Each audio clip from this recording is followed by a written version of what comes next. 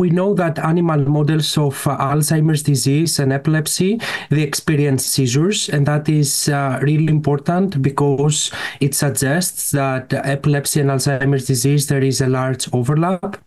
And so we recorded from those mice, from their brains using electrodes, and what we found was that they had an abnormal EEG pattern, an abnormal electrical activity, which is called high-frequency oscillations.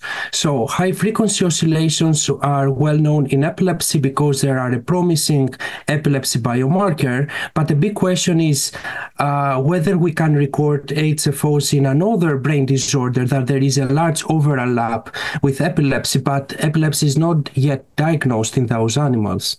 So we took advantage of the animal models, several different mouse lines that recapitulate different aspects of the disease. We recorded the EEG, and what we found was that when the animals were sleeping, we saw high-frequency oscillations in their EEG, and specifically in the hippocampus. And that was very striking because those animals were very young. They didn't have robust neuropathology yet. So we thought that this is a signature in their brains that may be an early biomarker for Alzheimer's.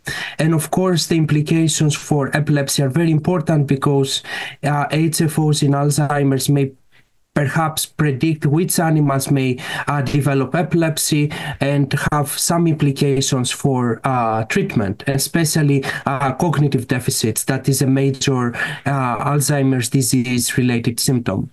So it was very striking to us because our first thought was we really need to compare how they look like. Are they different? Could we say that this is an HFO from an animal with epilepsy versus an animal that has, mutations for Alzheimer's disease? And actually, we couldn't find like a difference when we were looking at them. So we didn't do extensive analysis, but the first things that we looked at is whether the duration and frequency are different. And they weren't different. So the things that actually define HFOs were very similar in both Alzheimer's disease and epilepsy, and we couldn't tell which one is which strongly suggests that there is a very large overlap between what we see in animal models of epilepsy and Alzheimer's disease models.